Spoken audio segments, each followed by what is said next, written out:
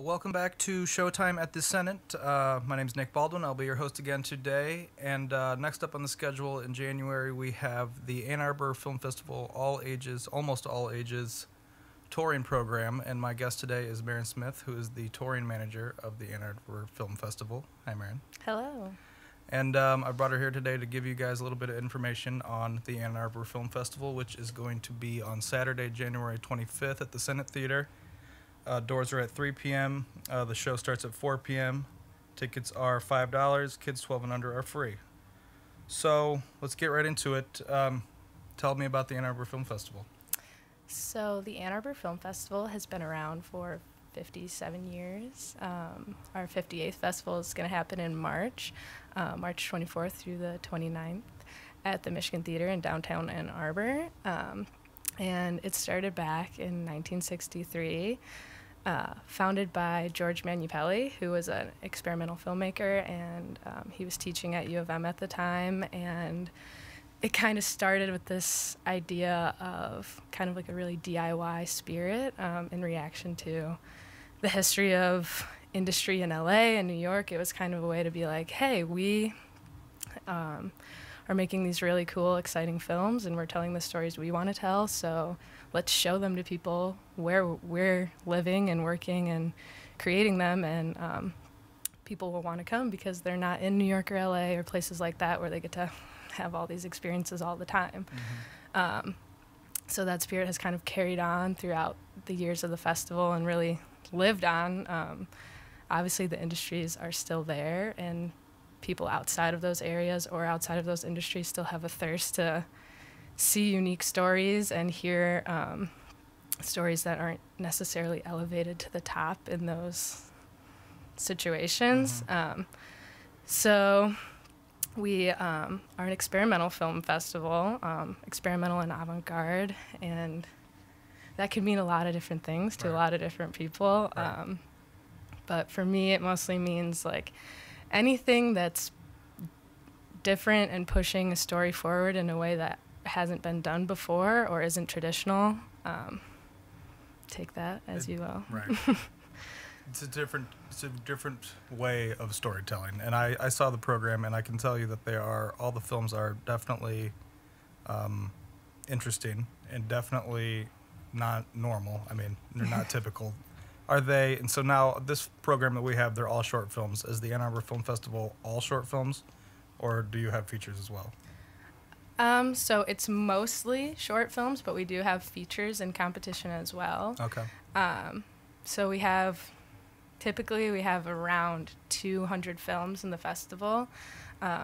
So a good amount of those 200 are short films in competition, and then anywhere from I'd say 7 to 12 are feature length. Okay. And then we also have special programs, which are not in competition and are kind of more historical or more specially curated programs of things beyond that got submitted. And now it seems that there's really no restriction on what type of film is being submitted exactly. So in this program there were animated films, there were documentary style films. Is that true? Is there any restriction, or is it basically anything? It's basically anything. The real true requirement is that it's experimental or avant-garde. It fits the bill of that. Yeah, so experimental film can be a documentary, right. It can be a music video, it can be animated, right. It could be like live performance. Sometimes can be incorporated into it. So yeah. I noticed in the program that music was very prevalent in all of these. There were some animated films that were entirely music-oriented, no talking, and even some of the live-action ones. I forget where this one was filmed, but there was all the people doing the different hoops. Yes. Tell me about that film. So that film is called Circus Movements. Oh, it was awesome. That's what it's you're mesmerizing, about. yeah. Yeah, that is actually a personal fave of mine from the last festival, and it's great. There's all these different circus performers, mm-hmm. and it's set in Ethiopia. Ethiopia, okay. And kind of nature a lot of the time is the background, and that when it showed at the actual festival, it was really great to see the reaction that people were having, because it's a part of the Almost All Ages program, which screens on the Saturday of the festival, Saturday morning, and it's, it's all ages, so a lot of kids do come, and after every performance in that, people do like hula hoops or like acrobatic type things, circus performances. Everyone would cheer after like each individual performance. Okay. So. How do you narrow down all of the films from the festival into this program? What is that process? So there's actually a lot to it. So the overall screening process takes a few months. So films start getting submitted July 1st.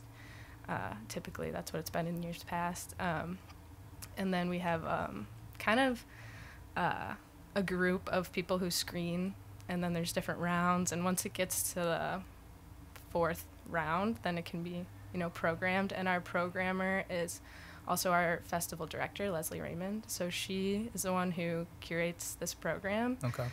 She curates all the programs, besides the special programs. And it's kind of, I imagine it's the most difficult to program, because a lot of the films that get submitted, and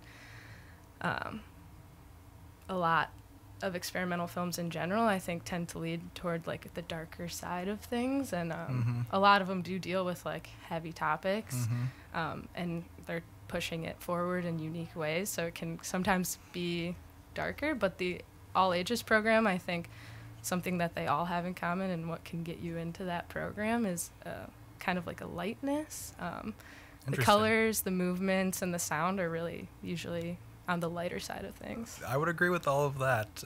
I thought that some of the films were a little darker in tone, though. Yeah. I don't know if this was intentional or not, but at least for maybe the first half of the program, it seemed that it was directed towards nature a lot, and the environment. Is that true? Am I reading too much into it, or is that by circumstance? No, I think that's great. I think a lot of them do pick up on that tone. Not every single one of them. Yeah. I think that's a big topic on a lot of artists' minds lately, is nature and how we interact with it and how we interact with our different environments. So I don't think you're reading too much into it.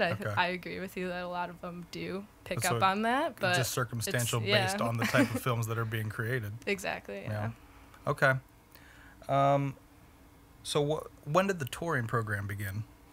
So the touring program started after the second festival. Oh, so wow. It has actually been around for 56 years. Oh, it wow. will not stop. It keeps going all around the world. So the originally, festival tours the whole world. Well, ideally it would tour the whole world. Right. and the films are from all over the world. Exactly. Okay. Yeah. So where do you guys typically have this tour? I mean, we have it in Detroit. It's in Ann Arbor.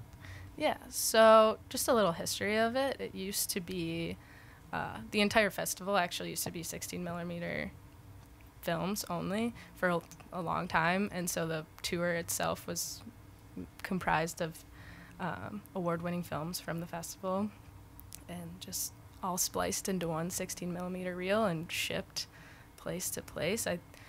From what it seems like, I wasn't there at the beginning, right. But it started off like in a lot of Midwestern places, kind of feeding this hunger based around the whole, spirit of the festival for like, we want to see these films and this type of art where we live.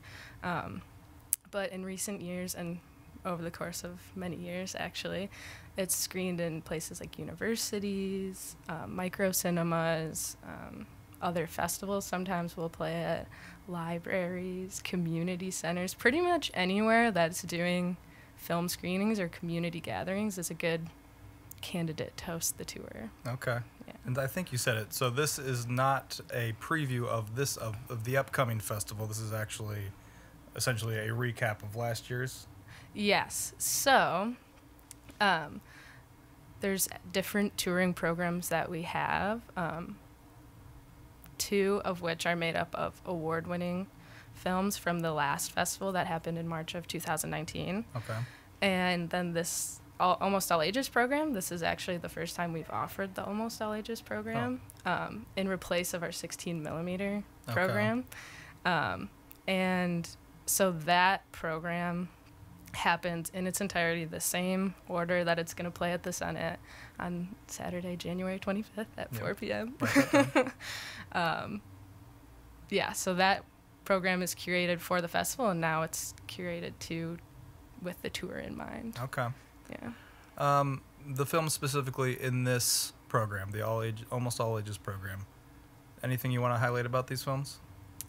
Yeah. Personal favorite, maybe? I guess I'll just start with my overall love of this program in general. A lot of times when we're telling people who haven't been to the festival before or aren't familiar with experimental film, that can be kind of an intimidating thing to just come to a festival of experimental film. So a lot of the time we'll position them by saying, oh, it's not like going to a regular movie theater where you're going to see like Marvel or a movie like that. It's more like going to an art gallery where you might see something that, you know, you kind of have to think over. It might hit you differently than just your standard narrative film. And so that's how we describe all the films, but I like to think of the Almost All Ages program as kind of public art. Like if you're out and about, you're definitely seeing art everywhere, especially in Detroit. I know there's like a lot of murals on the wall, like sides of buildings and things like that. So I like to think of when you interact with the Almost All Ages program, it's kind of similar to that. It's in a familiar environment, especially when it's on the tour. Like you're probably seeing it somewhere you've been before, maybe not, but you're definitely seeing it in a way that you're used to seeing movies on a screen, usually in a dark room with other people.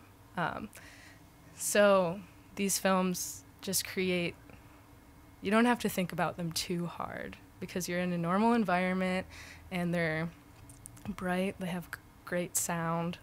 Almost every single one of them I would point out the sound if you're watching it. They have just kind of this excited quality about it, and they're more about emotion, like making you feel something rather than making you overthink something. Right. So it's a good way to dip your toes into this type of film. Certainly. Okay. Yeah. Well, okay. Again, the Almost All Ages program, the Ann Arbor Film Festival, is going to be on Saturday, January 25th at the Senate Theater. Doors at 3 p.m. Movie is at 4 p.m. Tickets $5. Kids 12 and under free. Am I missing anything? No, I think that's it. Anything else you want to add? I think you covered it. I think we got it.